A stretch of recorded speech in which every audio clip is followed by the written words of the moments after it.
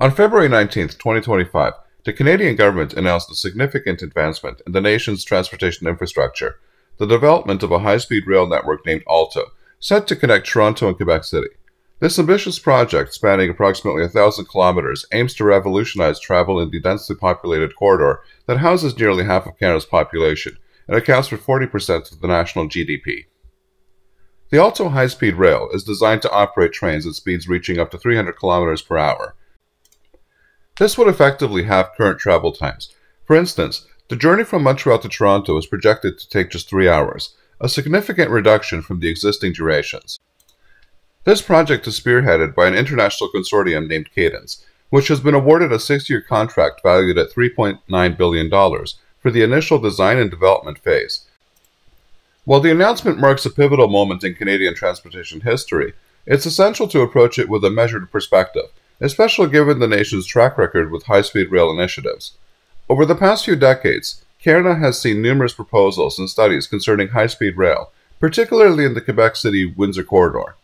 As of 2023, 26 studies had been conducted on this project, yet none culminated in the actual implementation of such a system.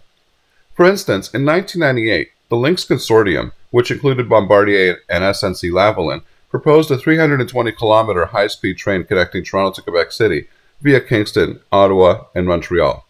Despite the technology, feasibility, and potential benefits, the project did not advance beyond the proposal stage. Similarly, in 2000, Bombardier introduced the Jet Train, a high-speed train prototype powered by a 5,000 Pratt & Whitney turbine. The Jet Train toured various cities, including Calgary, Toronto, Miami, and Orlando, showcasing its capabilities.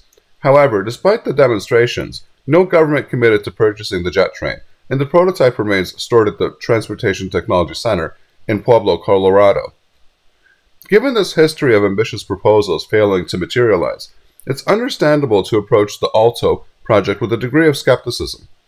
The pattern of unfulfilling high-speed rail promises in Canada raises questions about the feasibility and commitment to seeing such projects through to completion. Despite past challenges, the ALTO program distinguishes itself in several key developments. Firstly, there's the government endorsement and funding. The federal government's active involvement and substantial financial commitment of $3.9 billion for the design phase indicates a serious dedication to the project's realization. Then secondly, there's the international expertise. The inclusion of experienced international partners, such as France's SNCF, which has a proven track record in high-speed rail operations, brings a wealth of expertise to the project. This collaboration enhances the project's credibility and potential for success. While the prospects are promising, several challenges must be addressed. Firstly, there's the infrastructure development. Constructing a dedicated high-speed rail line requires significant infrastructure investments, including land acquisition, track laying, and station development. Ensuring that these developments proceed on schedule and within budget is crucial. Then there's the regulatory and environmental approvals. The project must navigate a complex landscape of regulatory requirements and environmental assessments. Obtaining the necessary approvals in a timely manner is essential to prevent delays. The announcement of the ALTO high-speed rail project represents a bold step forwards in transforming Canada's transportation landscape. While historical precedents warrant a cautious outlook, the current project's robust planning, international collaboration, and alignment with national priorities offer a compelling case for optimism.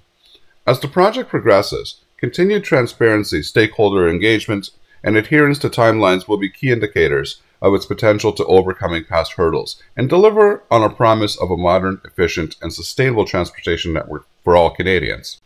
Do you think that the high-speed rail network between Toronto and Quebec City is actually going to be built this time? Let me know in the comments. I hope that you liked the video. If so, please give it a like. If you're not subscribed and want to be notified of new videos that are released, please click on the Art Toronto button here. This is the video that I would recommend for you to watch next, and I'm sure that you're going to love it. Here's the playlist for all of the latest in transit news and views that you're going to find very informative and interesting. And finally, here is the latest video. Thanks for watching and happy transiting.